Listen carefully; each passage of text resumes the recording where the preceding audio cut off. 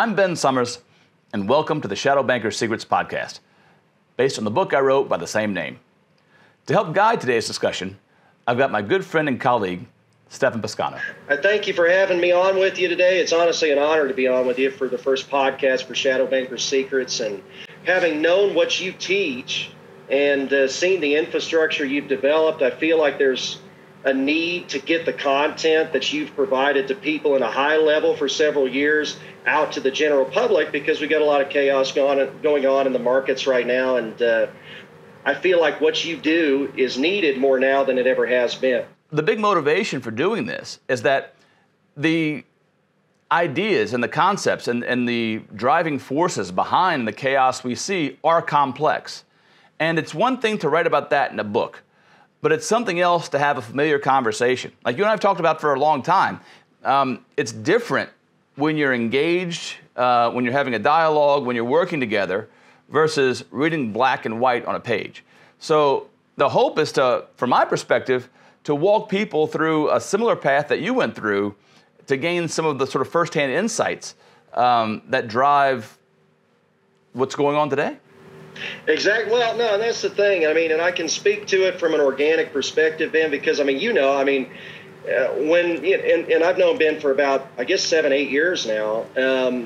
But really the last couple of years, when we've done some projects together, and I started to really dissect what you do and some of the infrastructure that you've built. It took me personally, even though, I mean, I'm a savvy real estate investor. I bought a couple hundred units and had a lot of success. You know, I always joke with you, I only understand about 40% of what you say. So, you know, when I've talked with people that have read your book, read the content, everybody's blown away by the intelligence aspect of it. But a lot of people still don't understand it at a layman's terms level. And because of our friendship, you know, I'm thankful that you've been able to talk with me, and I can kind of dissect what you've done and ask you again and again the same questions until I do understand it, to where when the light bulb goes off, it changes everything. We want to explore that a little bit. I want to hear about your backstory, talk about what your natural evolution was to get to where you're at, to where you could provide this to other people and, you know, give people that level of access. Yeah, I appreciate that. And for me personally, it's a double-edged sword to an extent. Right now, like there's hardship created by the macro turbulence at every turn. But on the flip side, it's beginning to bring people's attention to really important ideas that I think may have been neglected for a very long time. So, for example, maybe not a lot of people, but at least a decent number have been aware of the fact that the Fed prints money, right? That fractional reserve banking allows commercial banks to print money. And most people, even the few who are aware of this stuff, are kind of like, well, what can you do about it? Just kind of like, it's just how things are, and I'm just a victim. Well, my mission, what I've done, is to take those same processes and that same expertise to anybody with the will and the motivation to hear and to move on it, to actually create capital and monetize it in perfectly analogous ways. So now it's not like, oh, creating capital is just something the banking system can do. Well, it's now something that you can do too. It always has been, actually. And again, it's my intent to bring that wherewithal to as many people as I can. Well, and that's the mission statement that we really connected on, right? Because, I mean, it's about taking, all these things have been done since the inception of our country, since the inception of the financial system, right? But normally it's the big banks, it's the Wall Street guys that are doing this, Goldman Sachs, Morgan Stanley. What I love about what you've done, and it connects perfectly with everything that I've preached in my network for a decade plus now, is that you put that same type of knowledge and resources in the hands of the individual. And the funny thing is, it's like I was just talking with one of your client, our mutual associates, that's invested within some of the strategies that you've done the other day. And, you know, I said, anybody can do this, but it's that barrier, that knowledge barrier, to where at first it seems like it's so complex, you just don't even try.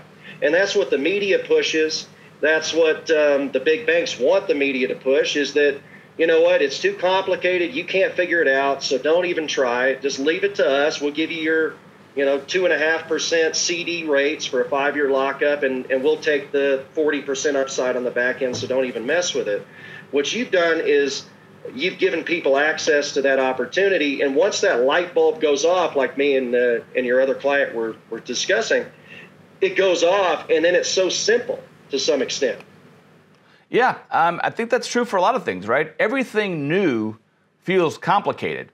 And I don't want to misrepresent the fact that finance is a complicated discipline. I mean, I'm not talking about the sales function, but hardcore finance, quantitative analysis, financial engineering, it's complicated. But arguably not that much more complicated than wholesaling real estate. Like if you think about the first time you tried to negotiate an owner-financed property, right? It probably, the seller probably thought you were speaking Greek, right? And I think one of the hurdles, I think... I had a 400 credit score. Touche.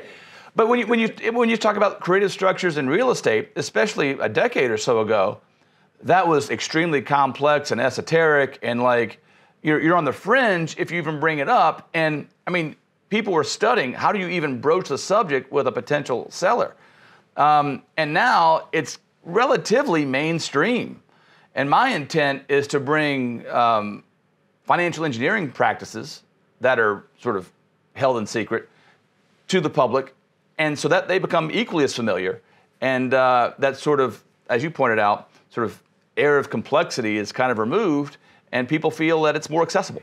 Like Bitcoin's a perfect example of what you're talking about too, maybe even more so than like on the real estate side, because I remember my web developer that worked for me in 2012 told me about Bitcoin, and at the time, and people, honestly, when I say this, I feel like people are going to not even remember how crazy it was to think about buying Bitcoin in 2012. I mean, it almost felt like you were doing a drug deal to try to buy cryptocurrency.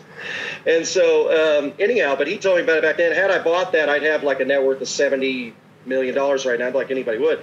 But at the time, it sounded crazy. I didn't understand it. I passed on it. I bought gold and silver instead, more real estate, so on and so forth, whatever it is. I regret that, obviously.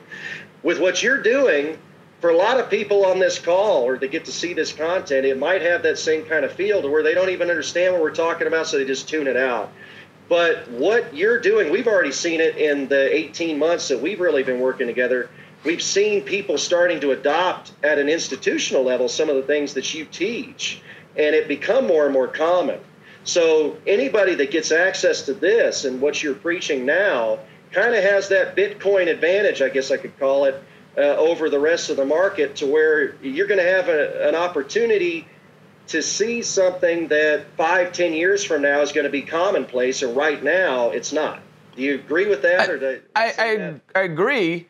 And like I think you mentioned you want to talk about today, like my evolution is evidence and proof of that, right? Yeah, I grew up in the swamps of Louisiana, right? Like finance beyond like your retail financial advisory is something that's just unheard of. It's not even thought about, right? My academic background is in physics. It's not in finance. I never took a business class. I never took an econ class. I never took a finance class. I played baseball for a long time. I worked in the energy services industry for a bit before moving into real estate and then quickly evolved into finance. So I obviously then I don't have the resume from one of the big wirehouses, even a small retail advisory firm. That's not even on my resume. I came into this industry as a complete and teetotal outsider, and now arguably operate at the top of that industry. And so I think maybe sharing some of my story, if nothing else, provides a pathway, if not hope, for or an example to show that anybody from any background with the will can achieve anything in this regard. Yeah, well, and I appreciate you saying that. I mean, and honestly, that's, again, what made me connect with you as well, is that, you know, you've done all of this based on, obviously you have a knowledge base, obviously you're intelligent, but you also base everything kind of on fundamentals and common sense. And I think sometimes that's lost today in the world of finance, to where people get so set in a box of doing things one way that they totally black out common sense. And you've introduced that to the market. And like you said, you've not only got some of the big boys in the sector that have been with Goldman Sachs or Morgan Stanley for a decade plus working for you, they all respect you and respect what you built. So let's talk about that. Let's kind of dive in a little bit on your backstory. Talk to me about where it all started. I mean, you've had a pretty interesting career and an interesting life, really, because like you said, I mean, you kind of downplayed it there a little bit, but you were a professional baseball player. I mean, you've had an evolution through real estate, through raising funds and developing what you developed. Talk to me about where that all started and what gave you, talk to me about the evolution of having the desire to even go down this path, because it's a unique trail. Yeah, so I never knew I wanted to go down this path until, hell, probably my 30s. So I grew up in Louisiana, and if you're not from Louisiana, it may be hard to appreciate this, but the entire self-esteem of the state is vested in the LSU athletic department, right? So the means, Alabama. fair enough. So the means for socioeconomic development in the state, right, like or socioeconomic status growth is like be an athlete at LSU, right? That's what you do, right? And then I can't tell you how many former LSU athletes left the state, gone and played professionally, come back, and they've got great careers, largely due to the fact that they've got name recognition from being an athlete at LSU. So it's arguably, obviously, a fairly provincial perspective, but that's all I knew, and that's what I grew up in. So, like, I wanted to be an athlete, and that's what I was. So I played football and baseball for a very long time, had the opportunity to play both football and baseball at the Division I level, wound up playing baseball professionally for a few years, and when my career began winding down, my father influenced me to go into the oil and gas industry, and I did, all right? So why not? I had an academic background in physics. I wound up graduating just before spring training after my second year of pro ball, so I'd gotten my degree finished up, and having that technical background was conducive to starting out as a field engineer in energy services. What was disappointing is that I was brought up in kind of with an idealistic view of the world, right? Like merit wins the day. And the oil and gas industry is very fraternal. My father's generation, to their credit, effectively developed the industry as we know it today, but they don't want to let it go. And so it's very difficult to earn your worth, so to speak, because again, it's kind of an anti-intellectual industry. The good old boys, so to speak, are going to keep theirs, and good luck trying to get yours. So it didn't take long to realize that I needed to go do my own thing. And as a matter of fact, when I first left baseball, I was arguably depressed for a year. The only takeaway is that I developed a taste for scotch. But beyond that, like I had really lost my identity. I was a baseball guy, and then now I'm, literally riding a school bus to the middle of a refinery to do construction, right, management work. Tom Brady effect. That's why you came back in 40 days. Yeah, fair enough. Yeah, I can empathize to some extent, at least. So it took about a year to really develop a new identity and a new passion that rivaled that pursuit of sports, and that was just independence, right?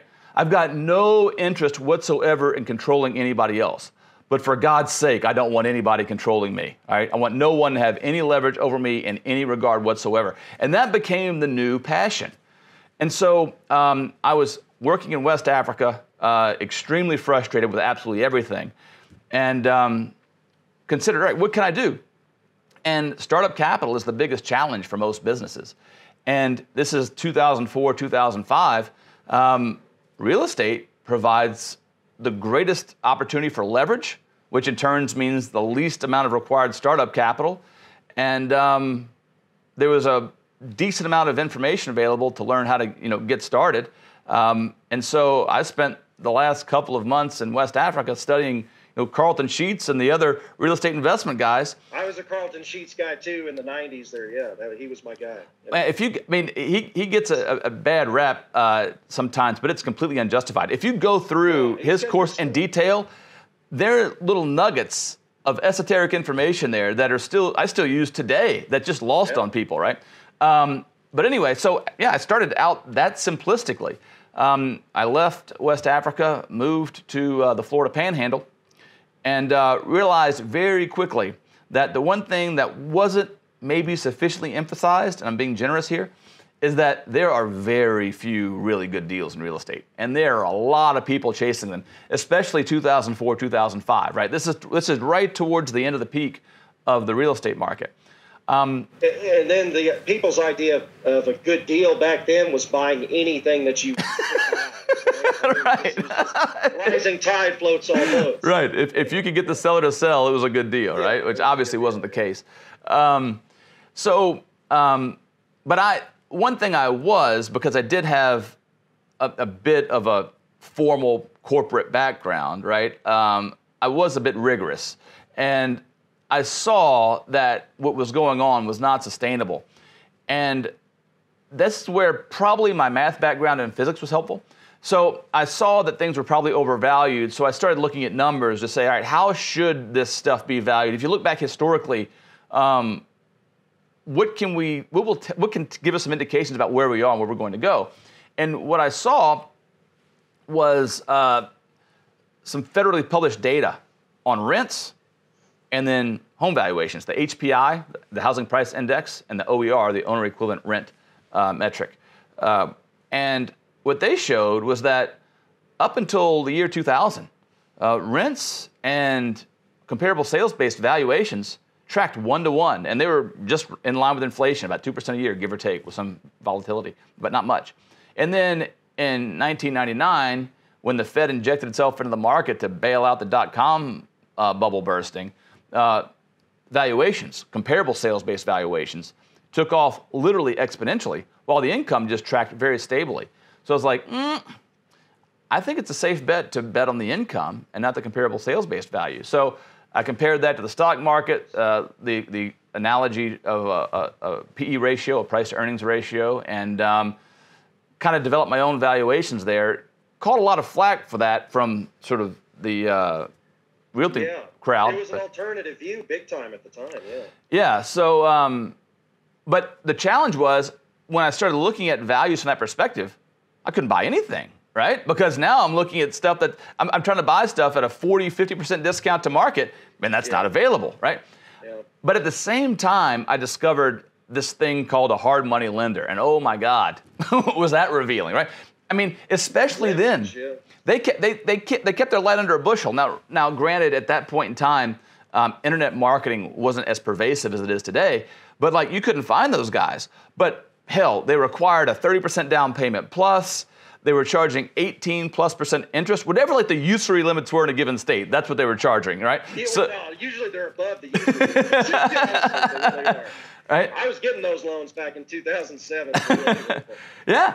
So, I mean, I was like, these guys, like, why is this so unknown? Like, why is this such a hidden thing? Because at that time, I didn't know shit about finance, but I did know, I could intuitively recognize that the money that these people are putting to work is doing way better than the money that anybody else is putting to work, right? They're getting better returns than the people straight up buying real estate, but yet they have like a 35% equity cushion there, right? Their security and stability significantly better than what's being done as an individual real estate investor, for sure, yeah. Yeah, and I think like one of the key points in my development there was the conviction of saying, this is the place to be, right? I didn't look around to other people to say, hey, do you think hard money lending is a good business model? Like, it was obvious, right? Like, that's what I meant at the beginning, is that's your common sense, my friend. See, that's what I love about you. You know, you can have all the knowledge base in the world. You can have all the fundamentals and analytics, but you need that. You do need all that, but you need that coupled with common sense, and that's what you did during the last crash, and that's what you've done ever since, to me. It's interesting. I think about this a lot, and we can talk about sort of my evolution on the marketing side at some point. but you call it common sense.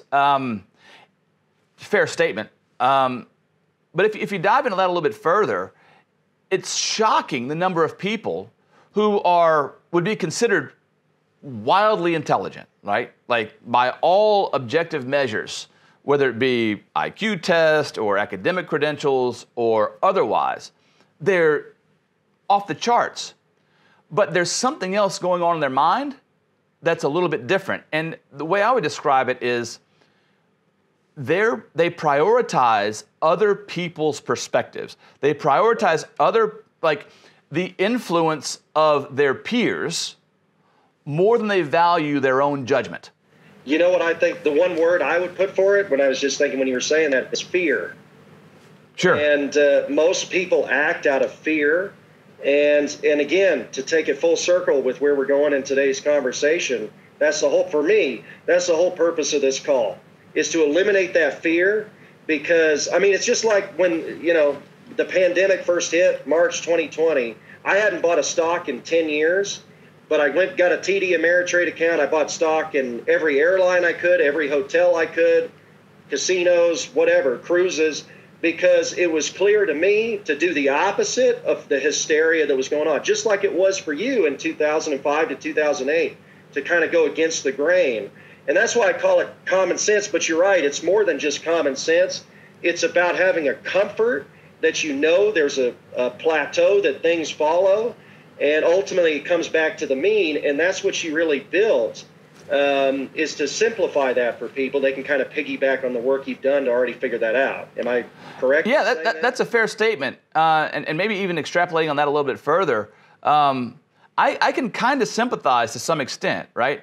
So on the one hand, my lack of a traditional path has created unique challenges for me. But this highlights an example of where it was an asset. Can you imagine if you spent your entire life studying from private preschool, right, all the way through private high school, going through an Ivy League education, maybe another Ivy League MBA, you land that position at Goldman, you worked there for years, right? You have been indoctrinated, right?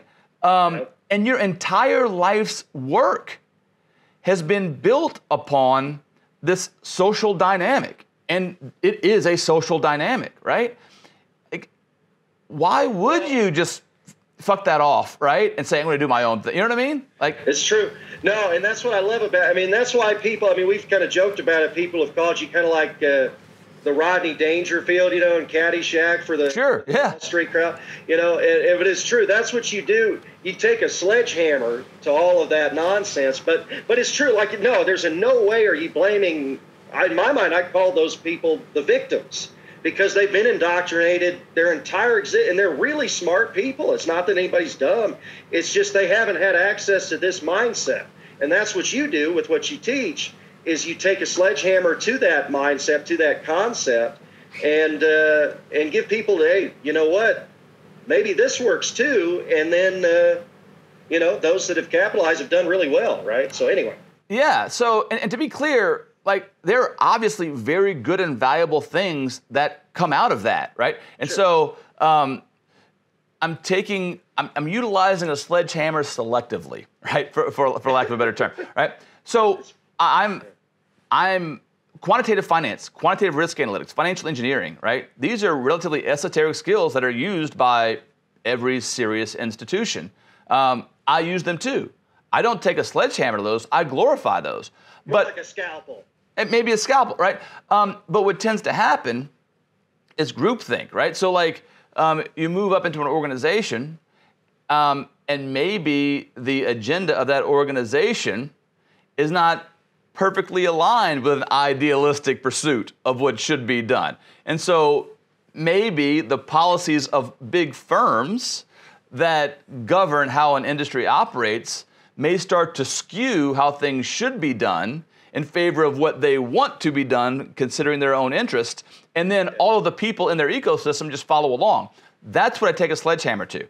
I take a sledgehammer to the bastardization of the merit-based approach that the institutions have gotten away with by virtue of their role in the market, right? Yep. And because I don't come from that world, it was very easy for me to not fear retaliation because who's going to come at me? I'm surrounded by nobody, right? So at that time, right? So, but yeah, that's a good point. And I think one example of that, and I talked about identifying the hard money lending crowd as the place to be from a strategy perspective. Well, lending money is a labor-intensive exercise, right? So I knew I had to go raise money, and the discipline or the industry that's dedicated to raising money, well, that is what finance is by definition. So this is where my naivety kind of got the best of me. So I knew what I knew on the real estate side at this point. I saw what the hard money lending guys were doing, and I saw that traditional finance people knew nothing about this stuff, right? And I was like, oh, this is a layup. I'll just tell the finance people about the hard money lending stuff. I'll be the conduit, game over, right? Like, but then, can I just touch on? Sure. Isn't it like insane looking back on, like 2020 hindsight, whatever, but isn't it insane looking back on it and like things that are so obvious now that like high level professionals didn't know in 2008? Yeah. It's all about cultural inertia, right? Like, when is it okay to start talking about things, right? I mean, Tony Robbins, for one thing, he writes finance books on occasion, which I find somewhat comical. But in one of his more recent finance books, he actually talks about hard money lending as an option, right? His two prescriptions are index, and then alternatively, you can be a hard money lender in the real estate space. But even that being said, still, there is a tremendous knowledge, cultural expertise divide between real estate and finance.